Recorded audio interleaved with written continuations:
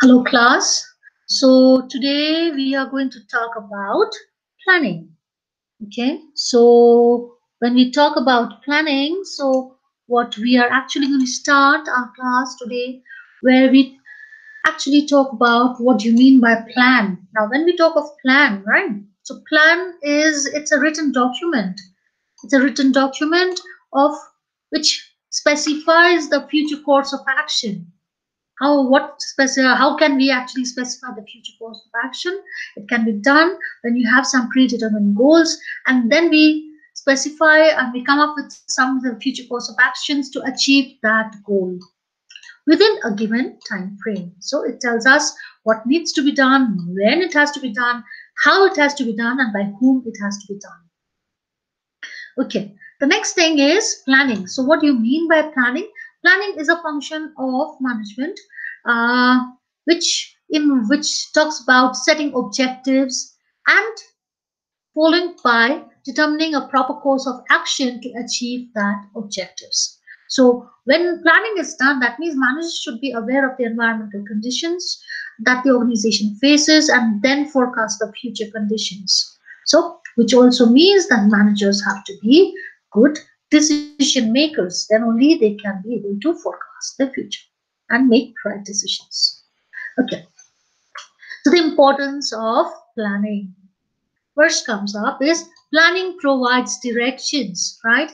If your planning process is clear, you can actually give proper direction to your employees, and then they can put in their efforts to ensure to come up with the achieve the right kind of objective that is already predetermined.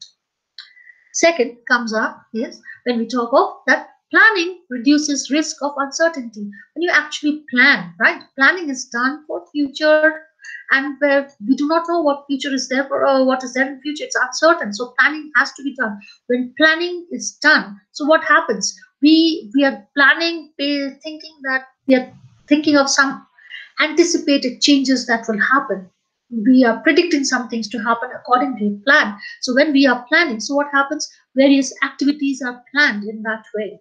Okay, so it becomes much more easier. So we are much more well prepared. So the third thing where we talk of reduces overlapping and wasteful activities. So when we plan, what happens? We are utilizing, we are thinking, actually planning out how to utilize the resources in the best possible manner, and also to ensure that there are no duplication of activities. So the next one is where we talk of that planning helps in promoting innovation, right? If you can plan properly, then you know that what changes are likely you need to bring, what changes do you like do you need to bring about, or what are the alternatives that can come about, which would help in the progress.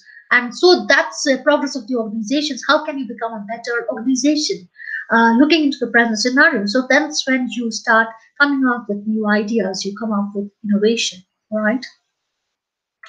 Fifth talks about decision making. Planning helps in proper decision making. If you have proper planning, so what happens? It helps us to evaluate the courses of action. How can we do this? Through the help of proper decisions, right? So the sixth one talks of establishing standards for controlling. Now, when we talk of controlling, so if we have proper planning, then what happens? Then we can determine the objectives. Then we can actually allot right people in the right departments, and we inform them what has to be done, how it has to be done, when it has to be done. So and then standard benchmarks are created, and then evaluation takes place. So then when we say controlling, so that's when the actual performance is compared with the established benchmarks. Okay, so let's go to the next thing where we talk of steps in planning process. How it's being done, what are the steps involved in the planning process. The first talks about establishing goals or objectives. So what happens? The organization need to identify specific goals, right? And Smart goals should be determined. Now, when we say smart goals, what does that mean? It is talking about SMART. The S stands for specific, that is to target a specific area for improvement. The M stands for measurable. Measurable means where you it's quantifiable. Okay, so where you, or at least it's quantifiable, or at least you suggest an indicator of how do you measure the progress. A stands for achievable, that is whether who will do it, who will achieve, accomplish that goal, and how will it be done. R stands for realistic. The goals that you want to achieve should be realistic in nature, should be achievable. And T stands for time bound, that is within what time period. So second is when we talk of identifying of resources. So what happens now when any goal that is being decided should have some financial and human projections associated with its completion. So, how much, what the money is required, and what are the total amount of how many people you need, what kind of people do you need to achieve this. Third is to establish goal related tasks. Now, in order to achieve any goal, you have to perform some task or project. You have to undertake some job. So, what exactly are these tasks? Okay. Fourth comes up is prioritize the goals and tasks, right? So, prioritizing means giving importance. You need to know which task or which goals has to be given more importance. That has to be done, and that needs to be tackled first, and that has to be addressed first. Fifth talks of to creating of assignments and timeliness, right? So when prioritization of the task happens, so that then you have to fix timelines. When do you, by which time do you want to finish that work, and who should be the person who should be assigned to complete that work. Next comes up is to establish evaluation method. Evaluation of the work progress has to be done. There has to be a proper strategy to evaluate. So, evaluate the work done in order to complete the goals in the estimated time period. Okay. Seventh talks of the identifying alternative course of action. You know why? Why do we need to have an alternate course of action when we're planning? Because sometimes even the best plans fail. So what do we do if our plan A fails? Or due to some instances, it's beyond our control. So we need to have an alternative plans, which is called a contingency plan, a plan in times of emergency, which has to be incorporated if the original plan fails. Okay, next we go to the different types of plans that we have. The first is the strategic plans. Now, strategic plans, what it comes, we are talking about strategy, and it. How can you plan it when you have a proper mission? It has it. It is the plans are very much specific with respect to the organization. Different organizations have their different plans. Who does it? It's a top level managers who design these plans for achieving the long term goals. Okay, and strategic plans, with the help of strategic plans, it helps us to look ahead, look towards the future, where the organization wants to be in the next 5 years, 10 years, and if the plan should be aligned with the objectives of the organization, right? Why is it? So that the lower and the middle level managers can create compatible plans based on this strategic plan.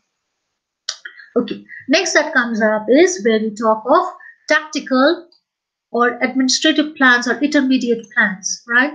Now, who is actually or when is this being done? This is done based on the strategic plans. So, tactical plans, what is the purpose of having tactical plans? It helps the strategic plans. How? By translating them into specific plan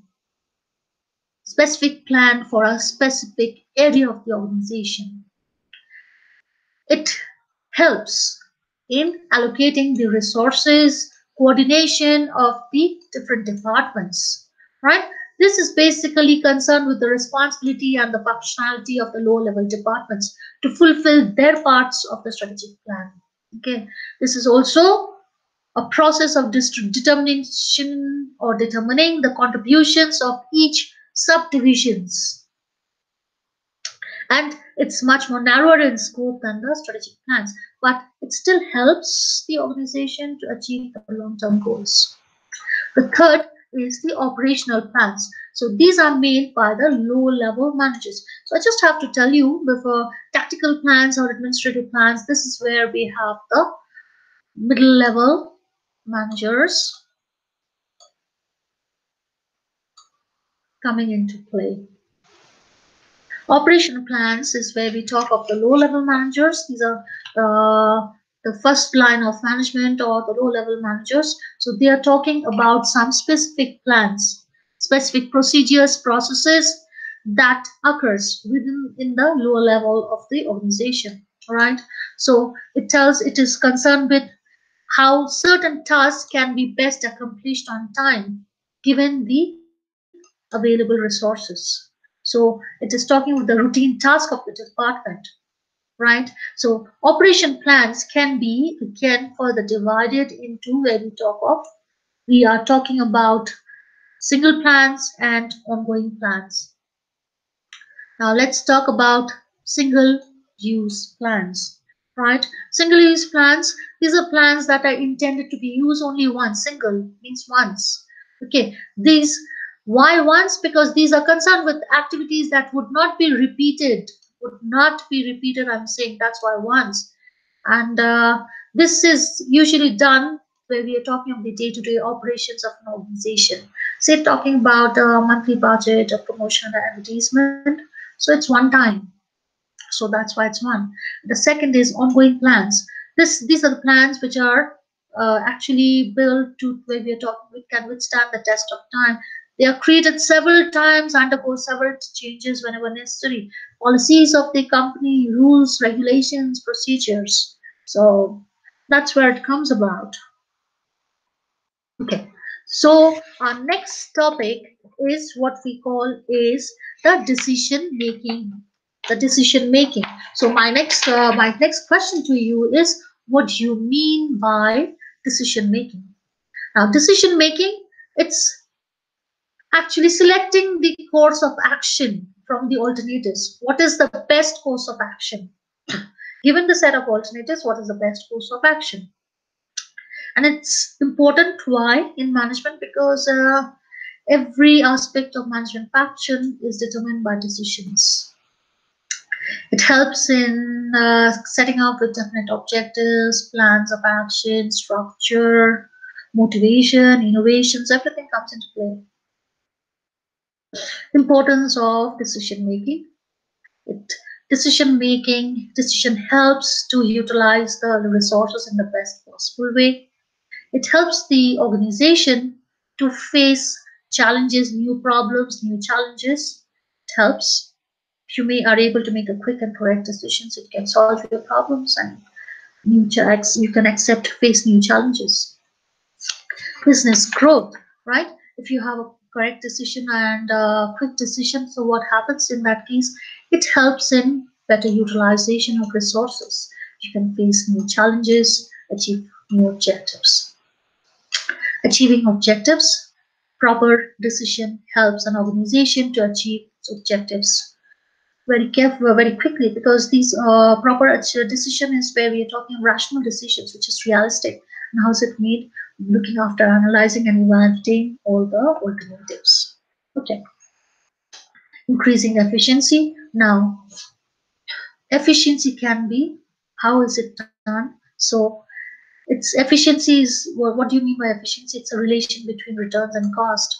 If returns are high, cost is low, then there is efficiency. So sorry, rational decision helps in coming up with higher returns at lower cost.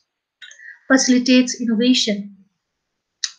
Proper rational decision helps in coming up with good innovative procedures. Why? We are able to develop new ideas, new products, new processes, which helps us in giving a competitive advantage in the market. Motivating employees with proper decision making. What happens is we can motivate our employees, right? So it all and if we are able to motivate our employees, then what happens? There will be stability in the organization. Next, we come to the types of decision making. First is where we talk of programmed and non-programmed decisions. Okay. Programmed decisions, when we say it is dealing with structured or routine programs, it's usually taken by the lower level management. Non-programmed decisions are used for unstructured and ill-defined situation of non-recurring nature, which is very important for the organization. Major and minor decisions. Major decisions are those which have far-reaching consequences and involve huge expenditure. These are taken by the top executives. Decisions which involve less expenditure are minor decisions and taken by the officer in charge, like minor decisions of purchasing of some stationaries. Policy and operating decisions. Policy decisions, it relates to different policy matters which affects the entire organization, and obviously it has to be taken by the top management, like bonus. That's one. How what would be the bonus structure, whether to give it or not. Operating decisions. This is where we talk about to putting the policy into action. So policy into action is where we are talking about the lower level management. Actions are done by the employee, so it has to be the lower level management who has to decide how it can be put into practice. Organizational and personal decisions. Organizational decisions, so it's when the executive takes a decision in his official capacity. So these are taken by the executives in its personal capacity. These are personal decisions. Decision of a manager to go on leave for a month. Individual, when we talk of individual and group decisions. Individual decision is when a decision is made by an individual in an organization. And when it's made by a group of individuals, it's called a group decisions. Routine and strategic decisions. So routine decisions is where we have some work which has been done repetitively that relates to rules, policies, procedures, and they are usually done by the managers at the lower level and the middle level. Strategic decisions are much more important and crucial issues. It concerns about the overall objectives of the organization, and so it has to be done by the top level management.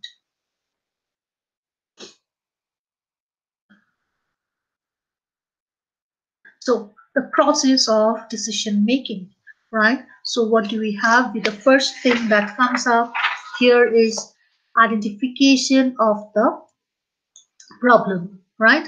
So problem, first thing is the organization has to identify, right, what exactly is the problem. So by problem, which means like when there is a discrepancy between the existing level of existing situation and the desired level of situation, there is a problem, mismatch between what we want and what is exactly happening. So that we need to identify the situation first. Once the identification is done, then we have to identify the core, identify of the decision criteria, right? So this criteria reflect what you want is relevant in your decision.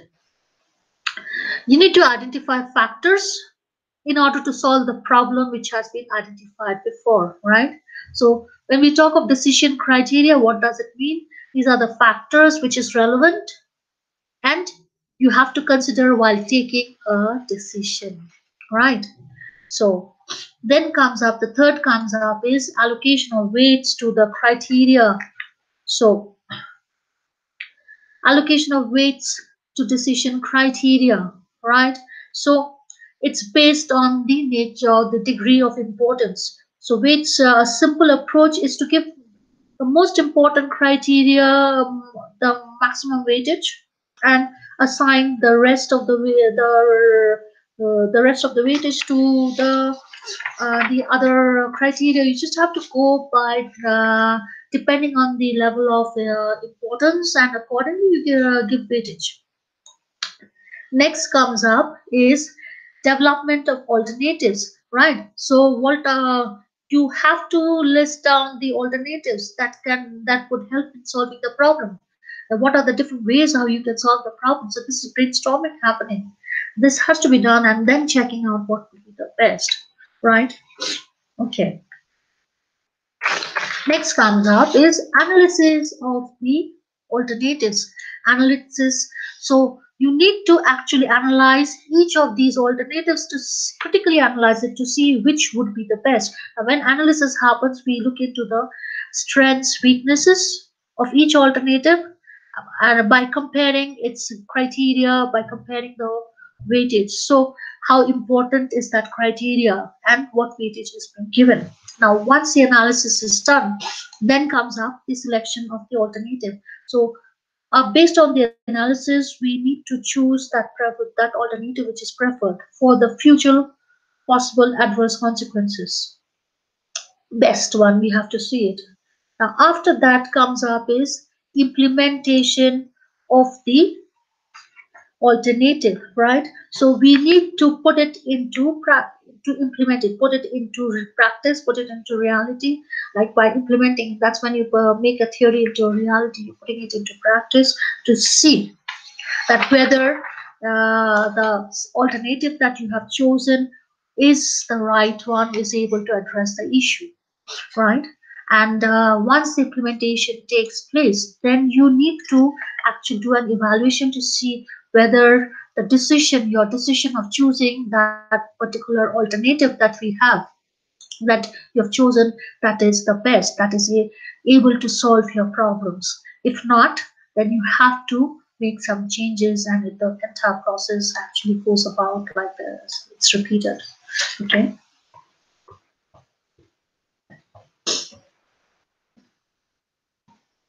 Okay, so we're going with the last topic. That is where we are talking about group decision making. So when you make decisions in a group, there has to be brainstorming. Why? Because there are a lot of people who are there, different people have different ideas, and you need to look into the pros and cons to come up and see which is the best, right? So when we talk of brainstorming, what is brainstorming? Brainstorming is when we say it is where a method, it is a method for identifying ideas and generating it to solve a specific problem. Coming up, identifying and generating some ideas. When there's a specific problem, you need to identify what are the ideas, what I'm that's generating, come up with new ideas which would help in solving the problem. So it usually involves a group, right, and which is headed by a facilitator, right? Okay. And the father of brainstorming who introduced it is Alex Osborne. So the rules of brainstorming is no ideas are ever criticized. Like you cannot say this is bad. You have to look into the pros and cons. The more radical the ideas, the better. It means it has to be very realistic. It cannot be idealistic. And the quantity of idea production is stressed. That is the quantity of idea, but how much ideas can you come about? It's quantity required. It's important. More the number of ideas, better it is. Improvement of ideas by others is encouraged. So when you have some ideas, how can you improve upon it? That is actually given importance. Okay. So next comes up is the importance of brainstorming. What's importance? So it helps us in our critical thinking power, in our problem solving skills, both as an individual and a team, because we are actually rattling our head to come up with something as ideas which makes sense, which is realistic. It improves our problem solving skills. by finding new and unusual solutions. When we brainstorm, we come up with some unusual solutions, new ideas, new solutions. Okay, ideas are not criticized or rejected. So interesting proposals can be refined gradually.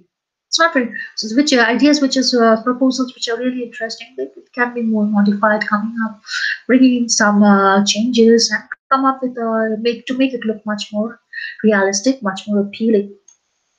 Acceptance of new idea is usually greater when the decision is made by a group who's charged with its implementation. Like when you generate an idea, we are actually generating, we do not know whether it can be implemented in reality or not, right? But it should, if the group which is actually implementing that idea, if they can decide which is the best, because they are the ones who are going to face implement it, they're the ones who are facing the reality, then it becomes better. So when you're going for brainstorming, it also helps in improving the working atmosphere, because everyone is participating, so motivation actually happens. Okay, so this is a brainstorming example that we have.